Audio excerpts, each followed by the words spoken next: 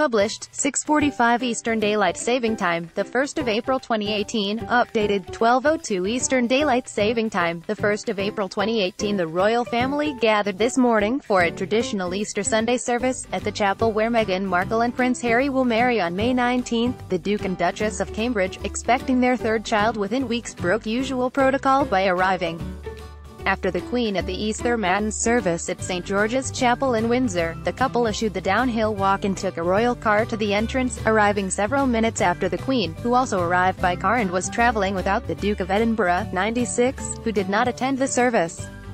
Although Meghan and Harry also chose not to appear at the chapel where they'll tie the knot next month, the Queen, dressed in cerise, was joined by Princess Anne, Prince Andrew and Prince Edward, with Princesses Beatrice and Eugenie, Peter Phillips and Zara Tindall also in attendance for the seasonal service. Arriving without husband Mike Tindall and daughter Mia Grace, Zara did take the short downhill walk, showing off her blossoming bump in a blue bespoke seraphine coat and hat by Jane Taylor as she chatted with Princess Beatrice, her sister Eugenie and husband-to-be Jack Brooks Bank at the chapel's entrance.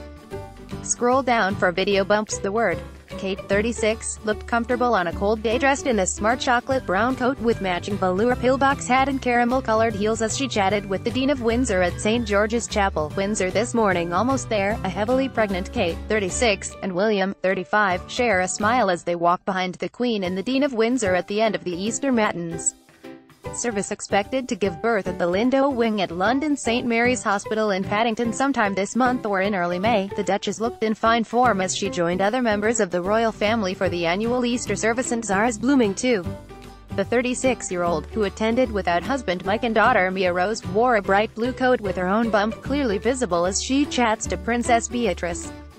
Right, Zara appears to be keeping a close eye on the pavement as she heads to St. George's Chapel. The Queen leads her family from the seasonal service at St. George's Chapel in Windsor this morning, with the Duke and Duchess of Cambridge following closely behind. It is spring, honest.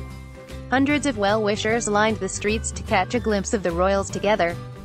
The Queen, in a striking cerise pink coat and floral dress, smiles as she accepts a bouquet of beautiful flowers from two little girls attending the Easter Matin service. Prince William is seen smiling behind his grandmother as he watches her accept the pretty posy from the girls, both dressed in floral outfits, with Prince Philip thought to be nursing a sore hip at home. The Queen attended on her own but clearly enjoyed spending time with her family. The Dean of Windsor, David Connor, led the service, attended by the royal family every year, and strolled by the side of the Queen as she made her way out of the chapel earlier. The Duke and Duchess of Cambridge, just weeks from welcoming their third child, arrived at St. George's Chapel looking in a buoyant mood. A smiling look. William, dressed in his Sunday best, looks on as Kate shakes the hand of the St. George's Chapel minister Sir Stir.